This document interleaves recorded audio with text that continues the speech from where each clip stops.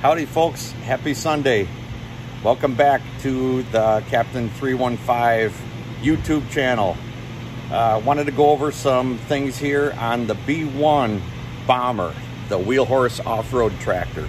We're not going to cover anything on the machine itself except the belt system and pulley system that I've been working on.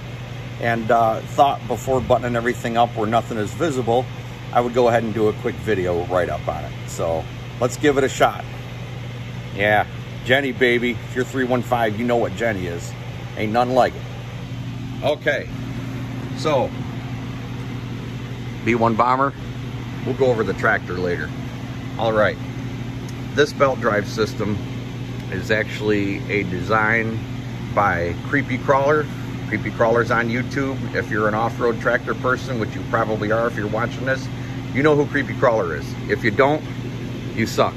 This guy's good. He is a wheel horse god and an off-road tractor god and a hill bombing god.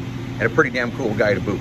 Okay, so first thing we're going to talk about is a common problem with the wheel horses that seems to pop up quite often.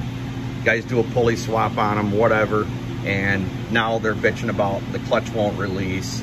They can't get the thing in gear and everything else. Folks, safety aside, you have to have a belt guard on these things. That is how wheel horse designs them to run.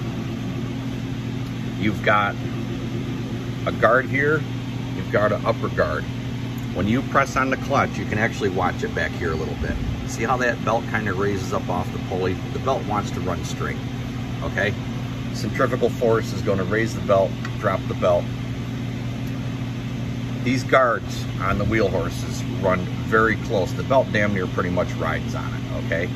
When you step on the clutch and the belt goes slack, the belt can't go this way, it can't go this way because of the guards.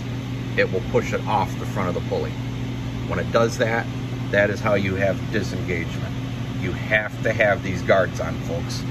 Okay, so on this setup, running an upper idler, that just seemed to make the clutch a little bit easier to release, a little more predictable, much smoother.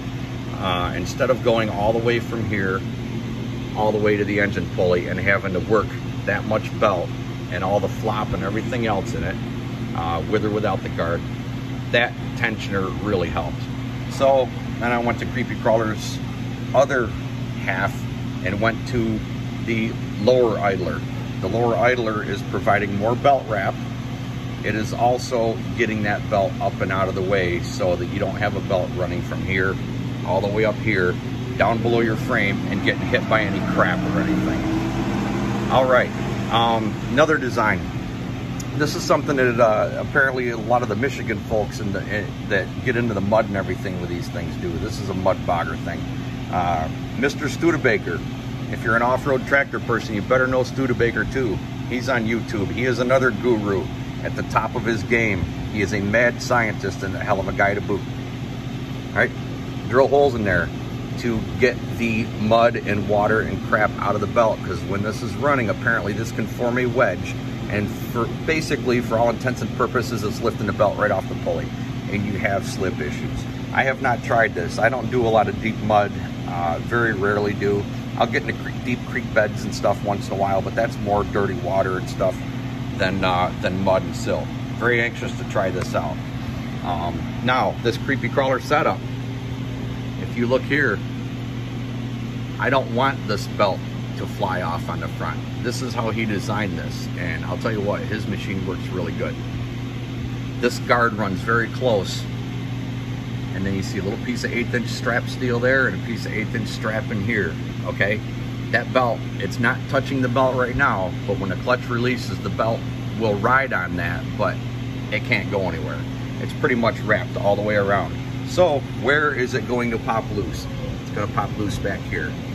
Much easier to get the tractor in and out of gear, change directions, so on and so forth. I'm looking forward to trying it because I have had belt brake issues with this, especially when the belt's wet. And that's a bitch when you get in the water and you got to back up and you cannot get that belt to stop moving to do so. I don't know, it's a hell of a setup. Preliminary tests show that it's been very positive. I don't know, kind of off subject here, but I run a 7-inch engine pulley and a 5 on the transmission with 26-inch tires. Souped up 18 horse Briggs opposed twin. It'll run 20, but I would not want to hold it there because that thing is really winding up, and it's got stock rods and flywheel and everything. Geez, I don't know if there's anything else I need to cover, but that's the setup, folks. Again, you have to have your belt guards of some way, shape, or form on here, or a way to stop this belt from moving, or you're pretty much screwed. I guess that's about it. Tune in less than 2 weeks. Top Tractor Challenge 2021. Don't ask me how I got in, but I'm not a very good driver, but this damn tractor is going to be on point. All right, folks, that's all till next time. Take care.